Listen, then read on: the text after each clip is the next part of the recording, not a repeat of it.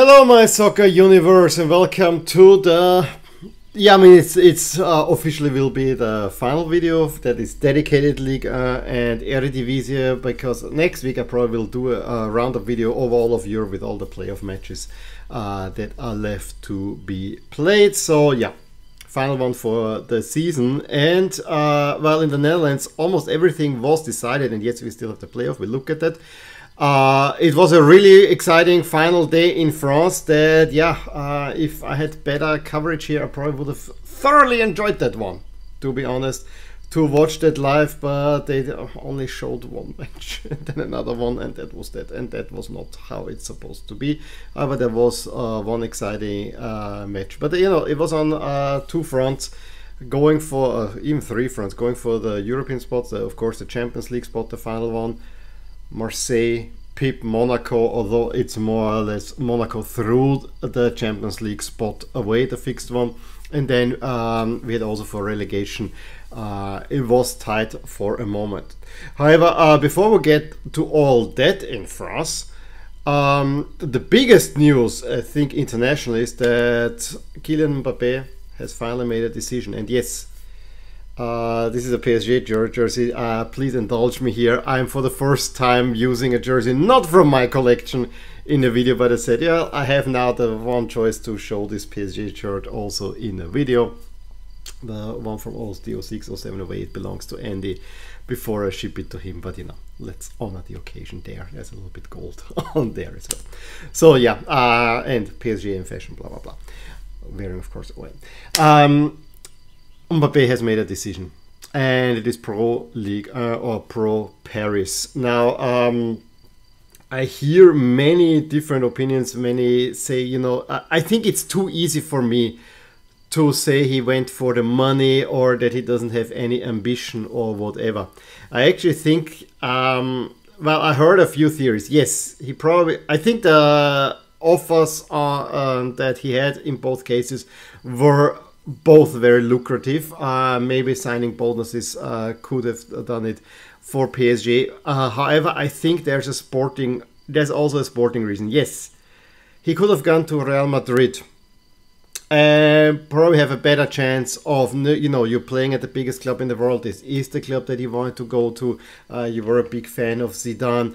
On the face of it, and history shows that, especially in this season, that winning a Champions League with Real Madrid is probably a lot likelier than winning it with PSG. Also, La Liga has a much better worldwide audience than Ligue 1 does.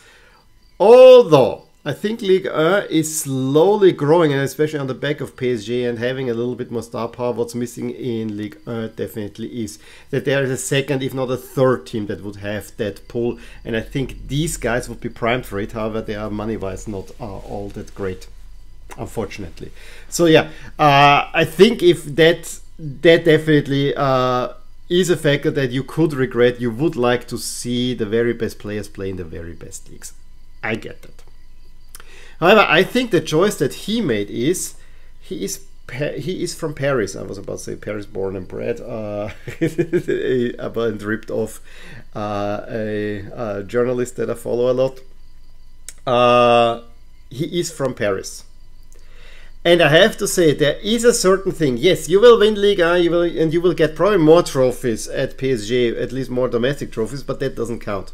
What counts is the Champions League. You have probably one more year with Messi and Neymar. Don't think it counts too much either. But what counts is that you're not a big honcho at PSG. You will most definitely be consulted if for the coaching and the sporting director hire, because I think both Leonardo and Pochettino go out. But I think the big thing for me is, will you be the one? Will you be the local boy that delivers the Champions League, the first Champions League to your club? And to be, or if you go to Real Madrid, are you one of many in the long history? Kylian Mbappé is an awesome talent. I have my doubts that he will get the same legendary status as Di Stefano or a Ferenc Puskás, or even if we go now more recently as a Cristiano Ronaldo, we don't know that quite yet. He may or may not, and yes, Real Madrid would be the perfect stage for that, but he's still very young, he still could go. I also think that there will be a release clause in this contract, that he has now made a contract, he will stay pro for a year, maybe two in Paris, have a go at the Champions League. Also, although I think this is a rather tenuous thought, for preparation for the World Cup, isn't it better to stay in France, where you basically have to, you can take it easy, just the Champions League matches, secure your that you're advancing there. Yeah, I also think that for PSG owner Al Khalifi, who is of course from Qatar and is very much in the getting the World Cup there and blah blah blah, it was very important that the world champion goes there with his player. So I think there were many points there. I don't think that Real Madrid will be, you know, it's a defeat for them, and a calm and collected country like Spain took it very well, but that's for a different side of the story. It is a defeat for now for Real Madrid. I don't think that's all done. And I think the other thing is that, to me, the Mbappé signing also may point, although I cannot really imagine it, but it may point that Zinedine Zidane might take over at the club. Just saying. So yeah, that's Mbappé. Of course, he was presented on the last day of the season, coming out with Gil Khalifi. I'm showing up. I mean, it was such a surprise reveal that you do it in front of your own fans. Yes, he went out there with a white shirt, but please. Can you imagine? I mean, this would have been the cherry, or no, would have been the third on the shit pile of the PSG season, where they still won the championship. If Mbappé walks out on stage and shows, "I'm going to Real Madrid," that would have been just perfect. So yeah. So that much on Mbappé. I would say we'll go into it, and actually I don't want to start in France. I really would like to start in the Netherlands, where we had the last round. I give you here the results. I mean, there's not too much. I mean, for the Netherlands, almost everything was kind of anyway already decided, except for going down, where yes, Willem II are down, and Sparta Rotterdam do survive. Heracles got pulled into the playoff, and Zwolle never had really a chance, having to play against PSV, who of course wanted to win out the season. But you know, Sparta Rotterdam staying in was a big one. That they beat at Heracles and pulled those in, I came a little bit as a surprise, because Heracles was kind of looking sort of safe, and suddenly they are down and out. As we will see, they're even more down and out than you might think. Feyenoord, of course, losing at home. It's all about the Conference League final for them, and Vitesse get a credible draw against Ajax. So final table, Ajax, PSV are the top two. Feyenoord will play in the Europa League, regardless of whether they win the Conference League or not. And then we have, of course, the playoff, where I think Twente is in the Conference League, and it went all the way down to Heerenveen, thanks to PSV winning the cup, so that shifted down as well. So I think Twente is even in the Europa League, if I'm not completely mistaken. That is now my bad that I didn't update this in the table, but please stick with me there just for a sec to confirm that we have, of course, Twente are in the Conference League. Yes, that's what I would have expected. And then we had we have a 14 playoff, where AZ against Heerenveen and Vitesse against Utrecht. We'll see how that goes in a second. I just want to focus on the bottom of the table, where I said Heracles on the last day of the season are leapfrogged by Sparta and Fortuna Sittard, two teams that really look down and out, and Willem II, despite having a good run of results as of late, just quite didn't make it, which is a little bit sad, because you know that I like Willem II jerseys a whole lot, so I would have loved to have one, but you know. Also loads of changes in midfield, with Heerenveen just managing to sneak into this 8th position. Now, having spoken about the playoffs, we have already the first legs of the semifinals played. Second leg will be played today, but I said because of the Mbappé story, and I will do anyway a roundup of all the playoff games towards the end of the season. Let's see it here. Heerenveen beat AZ at home, and Utrecht 3-1 over Vitesse. So both outsiders actually having an advantage, and Vitesse's season really taking a nosedive as of late, because at one point they really look like they are top 4 material. No, they're not.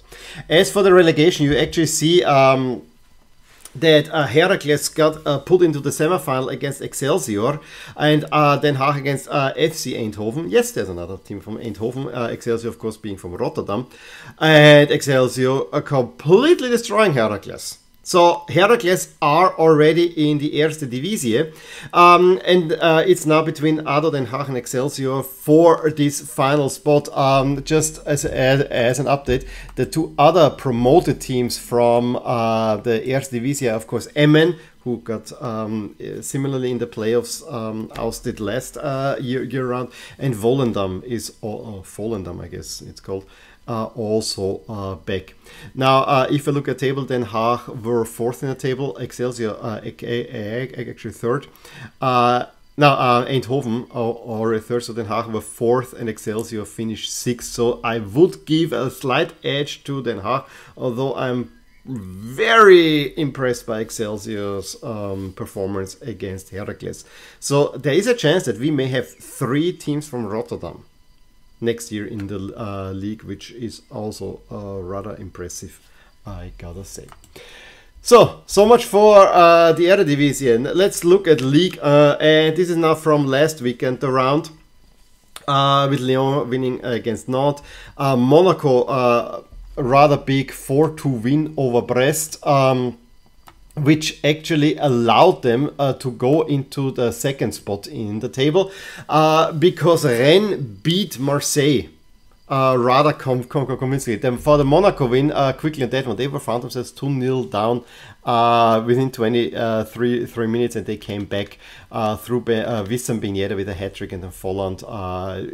So rather than Monaco, really good form, whereas Brest already in the second half, in the first half, had scored the 2 goals and really dominated OM on that one. The goals come from Bourdieu and Mayer. Another one, of course, is that Messi scores for the first time more than 1 goal in the game in a 4-0 destruction of Montpellier. He's scoring the first 2 goals, Di Maria, and of course Mbappé adding the other 2.